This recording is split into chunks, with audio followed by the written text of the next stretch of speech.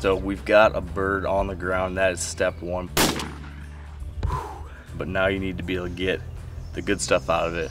Your breasts, your legs, your thighs. It's a pretty easy process with the turkey. The way I like to start is I just find that breastbone. Once you find the breastbone, you take your knife, insert it just underneath the skin, and you can feel it, and then essentially you make a slit up, and then you start skinning down, almost like a deer. You just start peeling that skin away. Starts to peel away really nicely. You can almost just use your hands to pull as you go. So I like to open the turkey up wide like a book so you can see both breasts there nice and clean.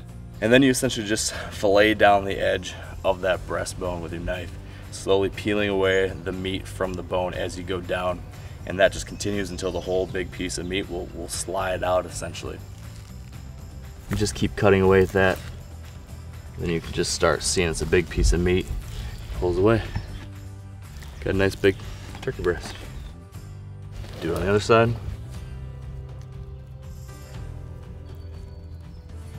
And a lot of the stuff you can just kind of pull, and it starts to pull away, and you see where you just need to cut at the connective tissue. Then you've got your two breasts out like that. Finally, then you're going to continue that skinning process down to the thighs and legs, continuing your cut down until you get to that elbow joint. Peel it open, again, almost like the leg of a deer.